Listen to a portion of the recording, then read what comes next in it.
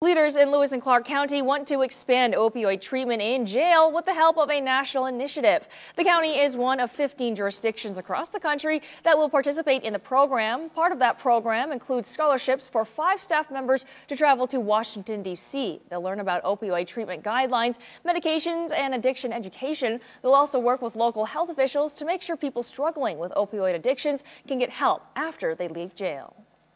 In Great Falls, Alluvian Health's mission is to create and inspire others to live a healthier life. MTN's Margaret DeMarco has more on the organization.